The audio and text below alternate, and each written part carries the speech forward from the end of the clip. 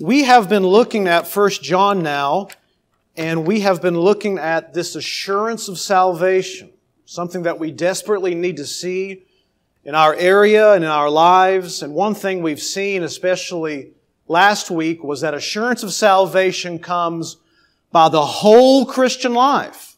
It's easy to pick and choose little things. We talked about the grace of God last week. Jesus is our advocate. He speaks on our behalf, but He only speaks on behalf of those who keep His commandments, and only on behalf of those who don't want to sin. In other words, He speaks on behalf of true Christians, is what that means. Today, though, what I want us to see, I want us to look in chapter 2, verse 2, and there was part of this verse that we only glanced at. And what I want to do today is I want to zoom in on a small portion of Scripture here, not necessarily about the assurance of salvation, but what I want us to see today is something that Free Will Baptists have always believed, and they stand in the majority tradition of church history, is that Jesus Christ has made a way for everyone to be saved. That's what I want us to see today. Look with me in verse 2 of chapter 2. We'll read the whole verse. It says this, and He Himself, that's speaking of Jesus, is the propitiation. What does propitiation mean? Again, that is the sacrifice of Jesus taking away the wrath of God or satisfying the wrath of God. Before Christ died for us, before we believed and repented, the Bible says that God is wrathful at us because we have sinned against Him. But after Christ has died, after His sacrifice is applied to the Christian's life, then God's wrath is pulled back. And you can say it this way, He smiles on His children now. And He Himself is the propitiation for our sins. And this is the part now I want us to focus on this morning. And not for ours only, but also for those of the whole world.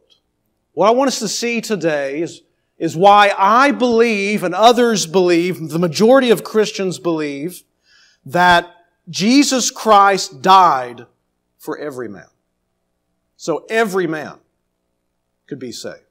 No matter where they've gone, no matter what they've done in life, no matter how far up they think they've gone, no matter how far down they believe they've sunk, Christ has died for all men. Therefore, by the grace of God, all men can be saved. I want us to see that. Let me say this at the beginning. Like I said, this is the majority position. So there are other good, godly Christians who believe that Christ only died for the elect or for some. And there's godly men and women who believe that. And what we're looking at this morning is not a test of fellowship. We have fellowship with people who believe differently. In fact, the majority of people, this may surprise you, the majority of people I read after actually believe that Jesus only died for some, not all. And though I disagree with that, we have fellowship with brothers and sisters who believe that. And they're certainly part of us. But I want us to see today why I believe the Bible teaches that Jesus has died for every person so that all people can be saved. And I want us to think about this in three big parts today. The first part is this. I want us to see, and we're going to be turning to a lot of Scripture today, but I want us to see the biblical teaching, at least some of it, on the fact that Christ has made a way for every man to see. And then secondly, what I want us to see is just briefly really, I want us to try to answer two objections to that doctrine. And then thirdly, at the end today, I want us to see what that means for us. Maybe one thing that means for us. So let's start here. Back in verse 2, I want us to see the biblical teaching that Jesus has indeed made a way for every man, boy, girl, and woman to be saved. And here's the first. I'm going to give you 5 lines of evidences right now for this from the Bible. Here's the first one. The first one is this.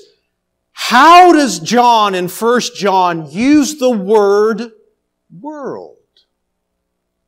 The word world. This word world in the New Testament appears somewhere around 180 times in the New Testament. In 1 John alone, it appears 23 times.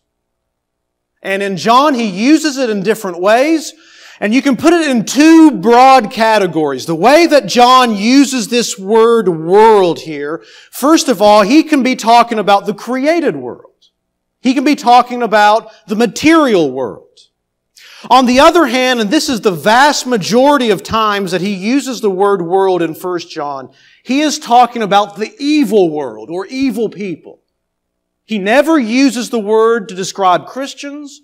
He never uses the word to describe only Gentiles.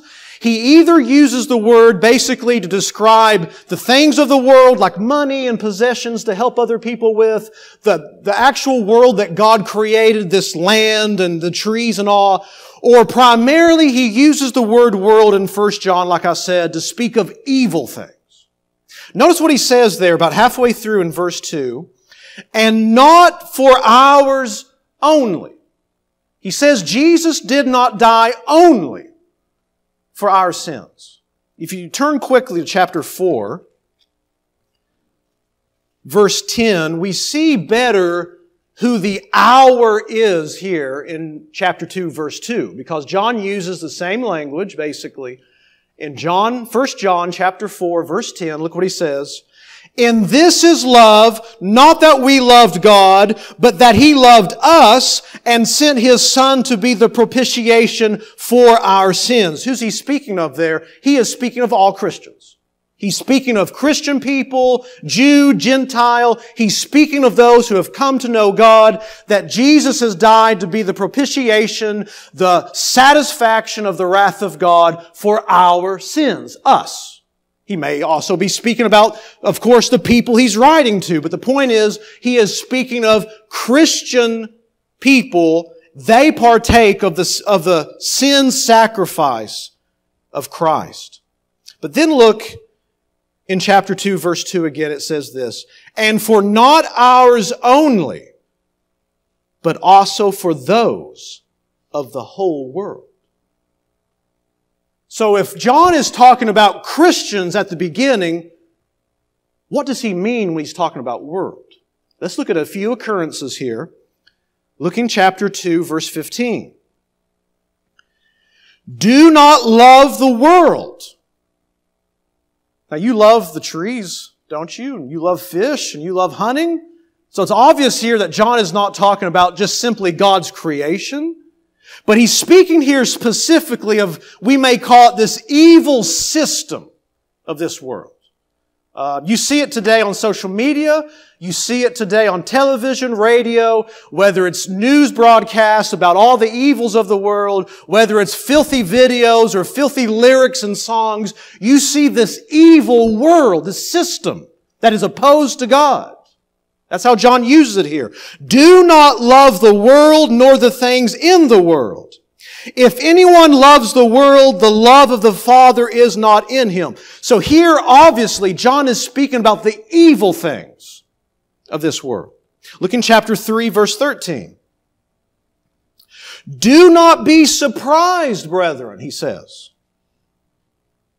if the world hates you. What's the context here? Look back in verse 12. Not as Cain, who was of the evil one and slew his brother. And for what reason did he slay him? Because his deeds were evil and his brothers were righteous. Don't be surprised when evil, wicked people hate you. That's the world that Jesus died for. He died for evil, wicked people. And then look in chapter 4, verse 5. They are from where? They are from the world. Therefore they speak as from the world, and the world listens to them. Who has Jesus died for? He died for our sins, John says. But who else did Jesus die for? He died for the sinful world that all of us belong to one day. Make no mistake about it. Each and every one of us was in the world one day.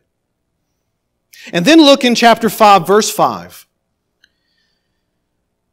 Who is the one who overcomes the world? but he who believes that Jesus is the Son of God. So what we see here is John over and over and over uses the word world in this evil, negative sense. He uses the word world to show an evil system and evil people, and that's the world that Jesus died for. But if you notice back in chapter 2, verse 2, it does not say that He is the propitiation for the world. Notice what it says in verse 2. And not for ours only, but also for those of the whole world. The two words whole world only appear together once more in John, 1 John. Look in chapter 5, verse 19.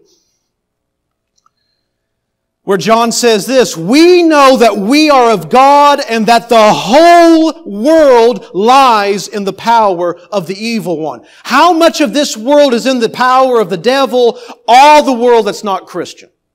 And Jesus is said to have died for the whole world. Here's the second thing I want you to see about this biblical teaching. I want you to turn to Romans 5.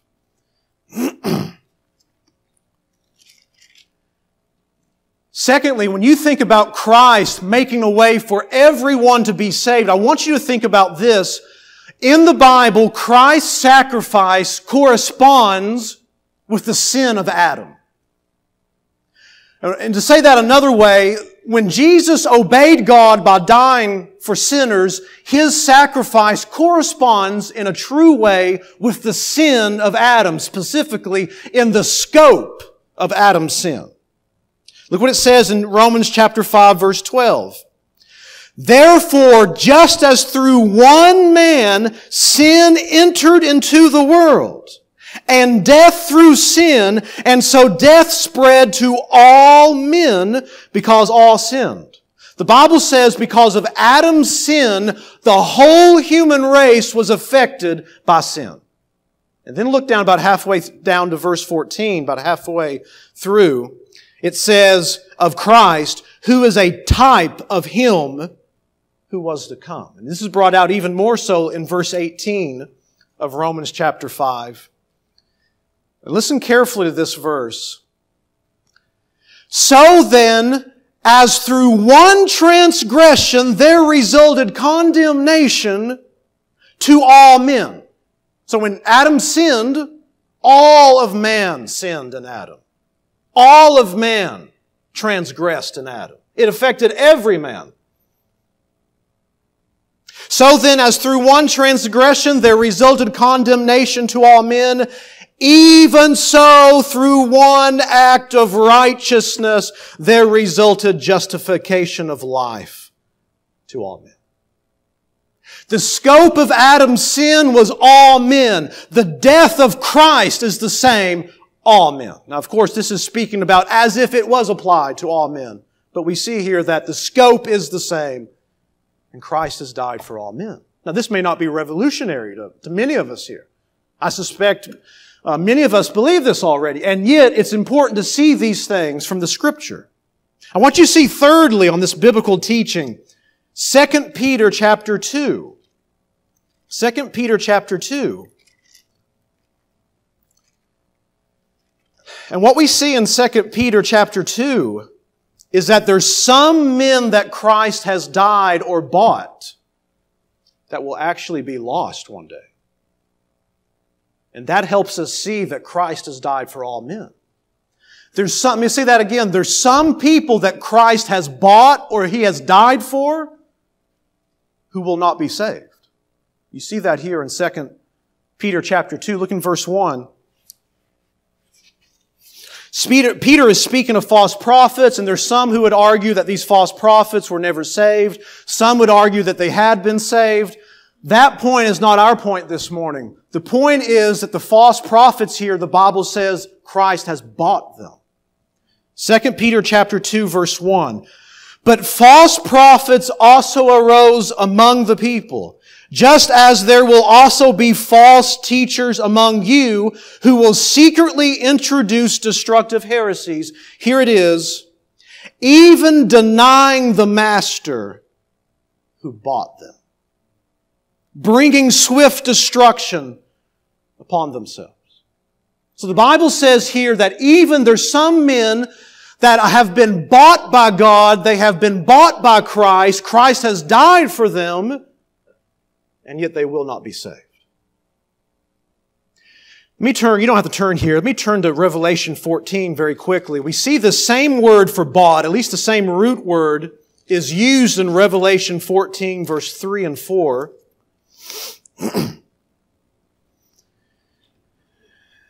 And it comes out in Revelation 14 as purchased. And listen to what verse 3 and 4 says.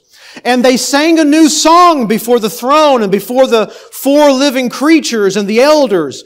And no one could learn the song except the 144,000 who had been purchased from the earth. These are the ones who have not been defiled with women, for they have kept themselves chaste. These are the ones who follow the Lamb wherever He goes. These have been purchased from among men as first fruits to God and to the Lamb. And we could look at other references as well. But what I want you to see here, again, 2 Peter chapter 2, he's talking to false teachers, false prophets, and he says that these false prophets who will perish, they are denying the Master who bought them. Jesus has died for these people, and yet these people will be lost. Fourthly, in this biblical teaching is 1 Timothy chapter 2. We're going to see more than one here. And of course, this is a general message. We're looking at 1 John, so we're not going to dive too deeply into any other part, really, of the Bible. There's much that could be said here. And there's much that could be said on the other side here. I'll just let you all know that. But what we see here in 1 Timothy chapter 2 is the Bible. This is very similar to 2 Peter. The Bible tells us that Jesus is a ransom for all, is what it says here. And I want you to see that in the context of verse 5. So let's read 1 Timothy chapter 2, verse 5 and 6. For there is one God. Look at, this is Paul writing. Just think about the big picture that Paul's making. He says, first of all, there is one God. There's one God. For there is one God and one mediator. So you have one God, you have one mediator. He's speaking in the big picture here. For there is one God and one mediator also between God and men. The word men there in Greek can also be translated humanity, or all humanity, or humanity. Just the man there, you may say, is generic. It's speaking about men and women is one thing I'm trying to say. For there is one God and one mediator also between God and men. So here you have the picture as God here, and you have humanity here. That's the context of what's happening immediately before verse 6. The man Christ Jesus, and then listen to what verse 6 says. Who gave Himself as a ransom for all. He purchased, He bought men. He's a ransom paid. Who gave Himself a ransom for all. For who? You look back in verse 5, it's speaking about humanity, man. Christ is the mediator between God and man. Who gave Himself as a ransom for all, the testimony given at the proper time. So what you see here in the Bible is that Christ, it appears very clearly, has given Himself for all man. So that lost loved one you've been praying for, that backslider we may say, who has confessed the Lord years ago and we may not know if he was saved or not, regardless, the people you want to see saved, the people you want to see reclaimed are the people that Jesus died for. And He's made a way for them. And you see that fifthly, still in 1 Timothy chapter 2, look back in verse 4. Actually, start in verse 3. This is good and acceptable in the sight of God our Savior. He says in verse 1, first of all, then I urge that entreaties and prayers, petitions, and thanksgivings be made on behalf of all men. He gets more specific, we may say, in verse 2. And then in verse 3, this is good and acceptable in the sight of God our Savior, who desires all men to be saved and to come to the knowledge of the truth. That's God's desire, is for all men to be saved. Now, there's mystery involved in the Bible. There's things we can't fully understand. I agree to all of that. But here what we have is Christ dying and God's desire. If you notice, as it's been pointed out, in verse 1, in verse 4, in verse 6, you see this played out. God says, pray for all men. God says that He wants all men saved. And then in verse 6, Jesus has been a ransom for all men. You see that played out in this verse. Let me read a quote to you. This quote is from Charles Spurgeon. Now, you all have heard his name pretty often around here. Charles Spurgeon believed that Jesus only died for the elect. He believed that. I disagree with him on that. He believed that. He's one of the greatest preachers ever, though. But the reason I quote him is this. Listen to what he says about verse 4. And I'm jumping into his thought here. All men, say they, that is, some men, as if the Holy Ghost could not have said some men, if He had meant some men. All men, say they, that is, some of all sorts of men, as if the Lord could not have said all sorts of men, if He had meant that. The Holy Ghost by the apostle has written all men, and unquestionably He means all men. So he believed, even in his theological persuasion, he believed that Paul here in chapter 2 meant everyone. God wants everyone to be saved. I want you to turn to one more place on this head, is Luke chapter 13. There's so many places we could turn to see God's desire for men and women to be saved. But here is one of the great places. Luke 13,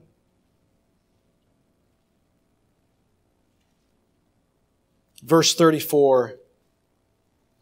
You see, and by the way, when we see God's desire for all to be saved, it at least logically follows, and we see it in the Bible, I believe, but it logically follows if God wants all men to be saved, He would make a way for all men to be saved, right? That's how the desire of God for the salvation of all men follows and leads to God's making a way for all men. Just look here in Luke 13. This is one of the famous passages. And we just see this real desire of God and Christ to save all people. I mean, we can look at things in the Old Testament. We can look at things very similar to this in the Old Testament and other places in the New Testament. But this is Christ coming to Jerusalem. And it appears in the New Testament that Jesus comes to Jerusalem more than once and does this. But He's coming to Jerusalem here. He is coming to them not simply as a man who has lived on earth for 30 years or so, but He is coming to them, yes, as a man, but He's coming to them as the God-man. And He is thinking of Jerusalem. From all the history of the Jews and their rejection of God over and over and over. In Psalm 81, how God says, if only my people would listen to me, I would subdue their enemies. If they would just listen to me and do what I say, I would subdue their enemies. He's coming to them after they rejected Moses, after they had sinned, and even the kings like David had sinned, and even some prophets. There's a prophet in the Old Testament who, at least one time in his life, turns away from the commandment of God and God kills the man. He's coming to His people in the history of redemption. And this is what He says in verse 34. "O Jerusalem, Jerusalem, the city that kills the prophets and stones those sent to her. How often I wanted to gather your children together, just as a hen gathers her brood under her wings, and you would not have it." That's the desire of God. To come, to gather the people together like a mother hen does to her chicks to come and embrace the people, to come and protect them. And in another passage in the Gospel, it says that Jesus came to Jerusalem and wept over the city. What does that tell us? It tells us about the real desire for God to see men and women saved and come to know Him. So those are 5 lines of evidences that we see. I want you to turn to Ephesians 2 now. Secondly, I want to try to answer 2 objections. 2 objections to this doctrine that Christ has died so all men could be saved. The first objection is this. We can find the answer to it, at least in part, in Ephesians 2.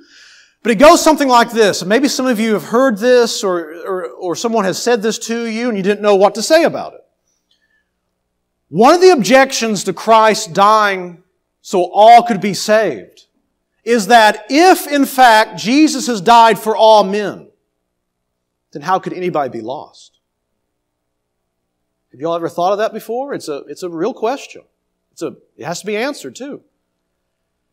If Jesus has died for all men, then how? If we may say, if God has laid the sin of all men on Jesus, then how can any man be lost? Isn't their sin paid for? Mustn't it be that Christ only died for the elect because they're the only ones saved? Mustn't that be the case? And what I want us to see in part here in Ephesians 2 is that the death of Christ is only truly applied to people once they come to Christ and once they believe and repent. You see that in Ephesians 2 verse 3. This is the Apostle Paul writing, of course. And what does Paul say?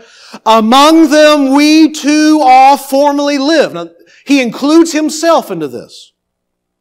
He says, among them, let's just go back in verse 1. And you were dead in your trespasses and sins, in which you formerly walked according to the course of this world, according to the prince of the power of the air, of the spirit that is now working in the sons of disobedience. Among them we too. Paul says we were all like that. Every one of us, we were like that.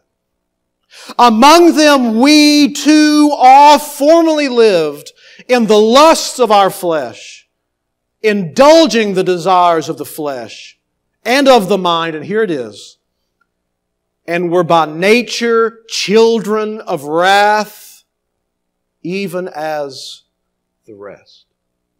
Now, what point do I make here? This is the point.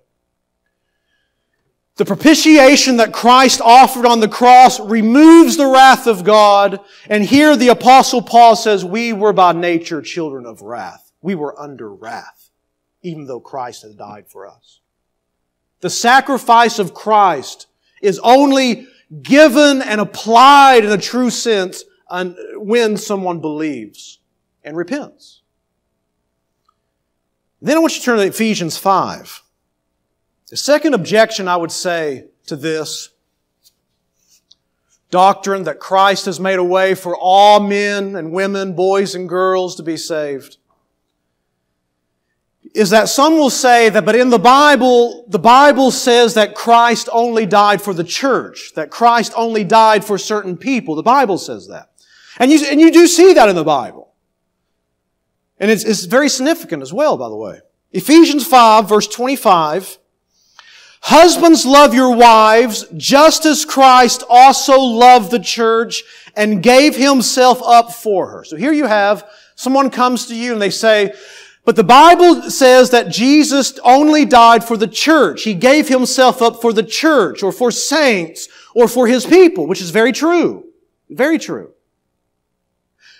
You see that here, the second half of verse 25 again. Just as Christ also loved the church and gave Himself up for her. And the argument is something like this. If Christ has only died for the church, that means He has not died for everyone else who's not in the church. Here's what I want us to see today. I want you to turn to Galatians 2. What I want us to see in Galatians 2 is that just because the Bible speaks specifically of Christ dying for people or groups does not necessarily limit that To only dying for them. Let me give an illustration. Galatians chapter 2, verse 20. Listen to what Paul says.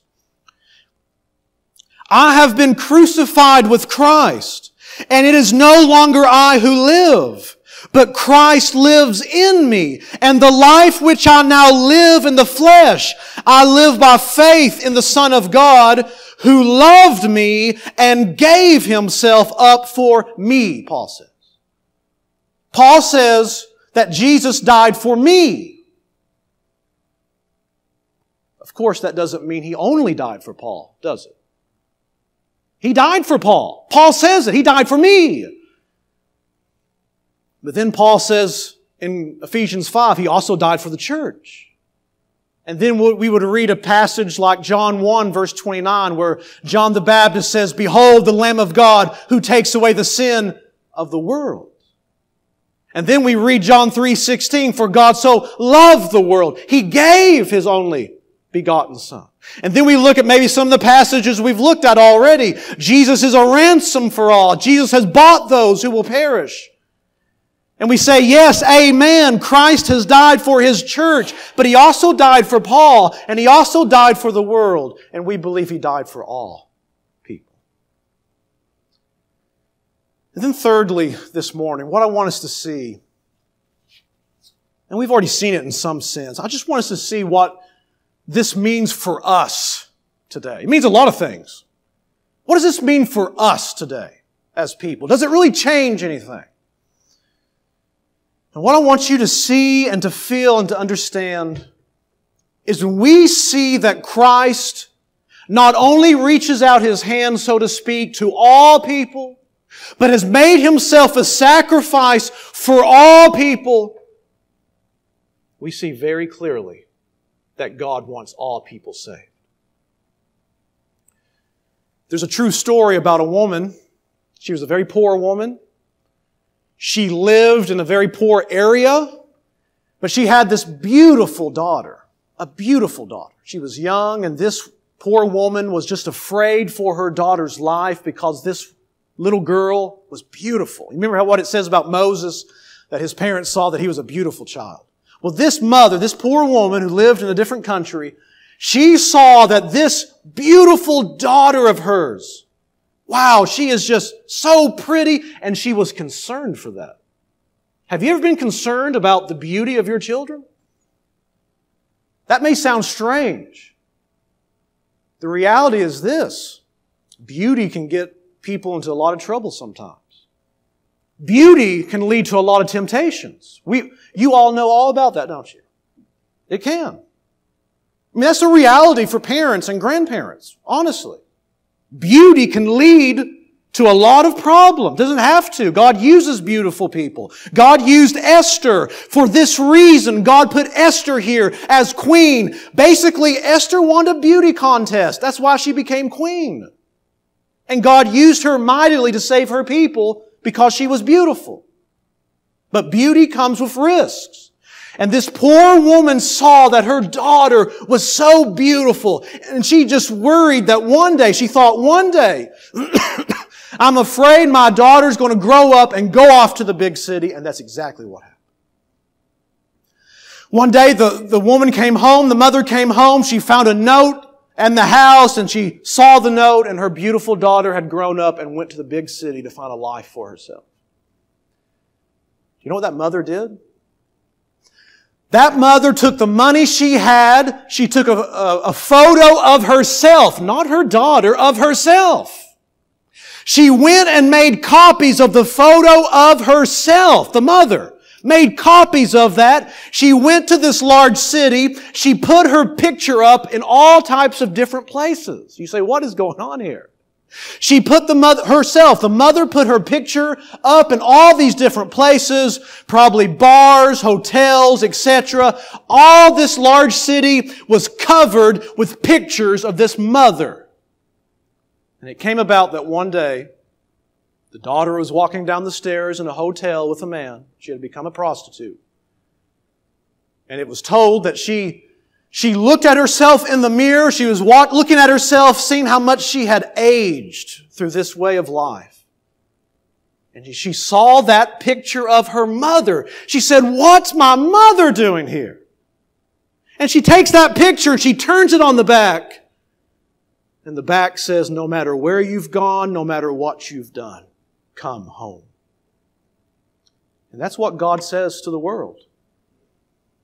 No matter what you've done, no matter where you've been, no matter how deep in sin you've gone, no matter how much you've disappointed people, no matter how much secret sin you have in your life, no matter how much unbelief you have in your life, no matter how far you've come to me, my Son has died, come back to me. I want you saved. I take no pleasure in the death of the wicked. I want the wicked to repent and be saved and come to me. God came and gave His Son to save sinners. That's what we were. And God came and changed us and saved us. When you look at this doctrine of God's desire for the salvation of the world, of God giving His Son for the world, what we see so plainly is, if we will, and I say this reverently, pictures of God everywhere in this world saying, "Come home. Come home." You may be here and you have a family member, you have a friend, you have someone you're deeply concerned about, and you want to see them saved. Well, pray for their salvation knowing that Christ has given His life for them. Or you may be here this morning and you're not a Christian, or there's sin in your life and you know there's sin in your life. Listen. Jesus is the propitiation for our sins, and not ours only, but the sins of the whole world. However, we must come to Him and receive that forgiveness and receive that cleansing that only Christ offers. May God bless us this morning. May God bless us in the truth that Christ has made a way for every man to be saved and to be forgiven.